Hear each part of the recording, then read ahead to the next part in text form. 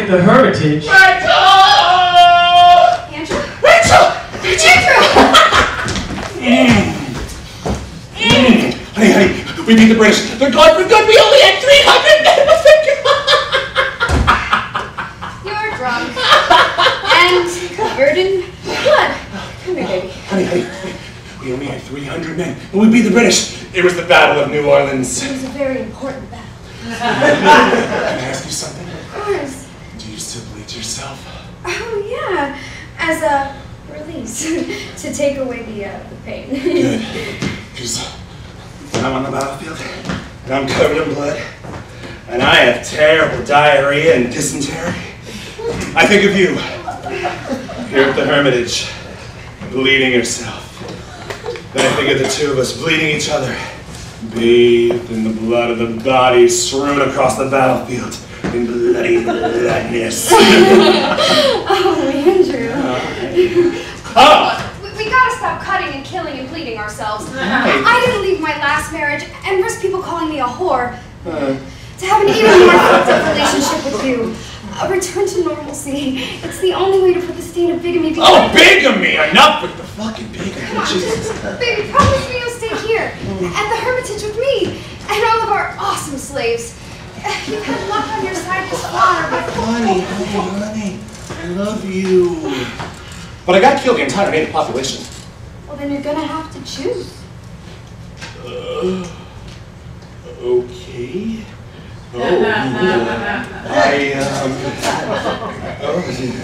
I choose that. Thank you. I love you. I love you too. Oh, your womb is like an oven. I want to crawl inside. A battle! Three armies proved to be an incredible victory for Shut it!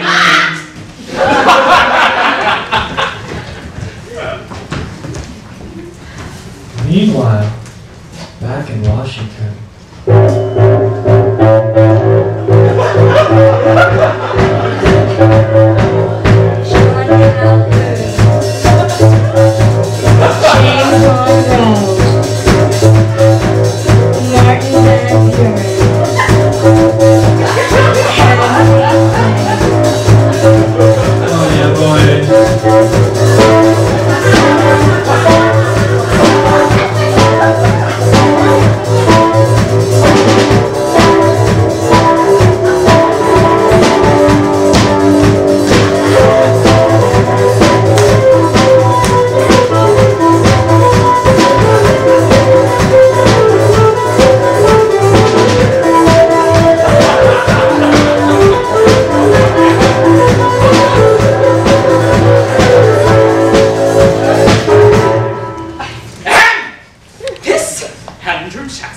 He's gaining popularity. He's getting out of Dr.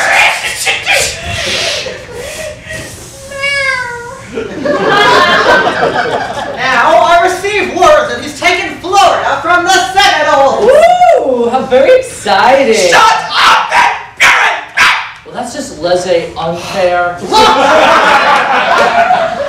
This hit cowboy general is responsible for the largest land grab in the history of our country. He makes Jefferson look like a pussy. I can't imagine what he's making me look like in the process. You must advise me. What should I do? Mouthful. Oh, God, I hate you. I like what he's done. But he's a loose cannon. You summon Jackson to the White House. We'll get to the bottom of this. Ooh, bottoms, yay! Jesus, Ben Buren, why are you such a motherfucker? All this shit happens, and you are the last thing that I need.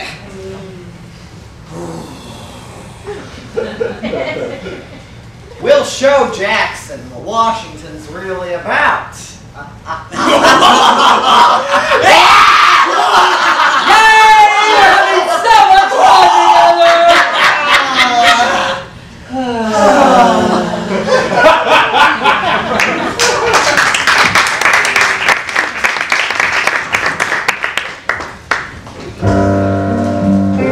First Seminole War.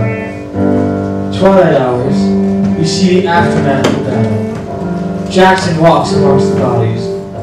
Dead soldiers, Indians, women, and children. Will you care for this child and give him nourishment? All of his relations are dead. There is no one left to take care of him. Can't be serious. Get to me. Leave us.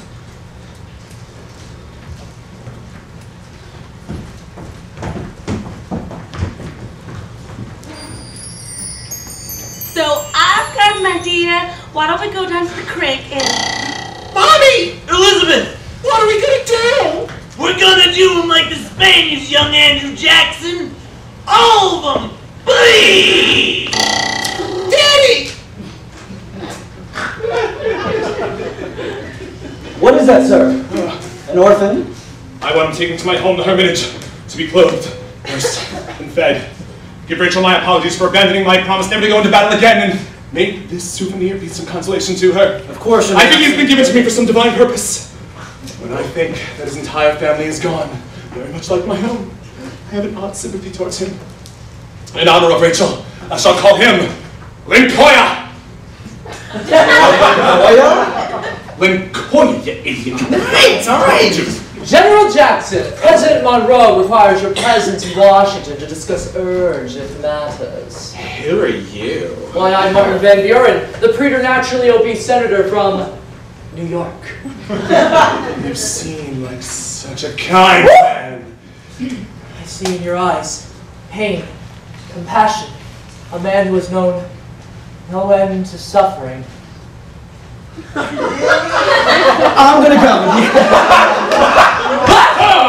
General, we must leave for Washington right away. I can't leave now and abandon my men. That's all right. Washington's right over there, see? Hey, guys! I don't understand. Trust me, it'll only take like 2 seconds. Okay. So you decided to just take Florida? Yep. Well, where are all the Spaniards? I killed them all. No. Let me make sure we understand this. We now own all of modern-day Louisiana, Georgia, Mississippi, Missouri, Arkansas, and Alabama, all because of you.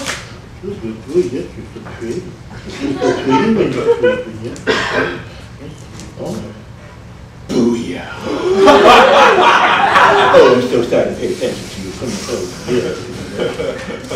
I'm censoring you! I agree. I'm Dr. T. Adams. I'm censoring you too. Let me get this straight. You brought me all the way here to tell me this? No thank you, Andrew, for killing all the Spaniards in the South, for kicking out the British for good, for kicking some serious Indian ass, BT-dubs, all without the help of the government. You know what? I think the only remaining menace is in this government. That's right, Congress, the White House. You guys don't give a shit about the frontiersmen. Equal representation, era of good feelings. It's more like the era of bad feelings. You guys are so dead. The Republican Party is so dead. The American people deserve an alternative to you croquet-playing cock gobblers. That is disgusting. Fucking shit all over you guys with my brand of egalitarian maverick democracy. Oh, I'm sorry, the woken up. Oh my God, you peed on me. What's with the baby? I don't want to talk about it.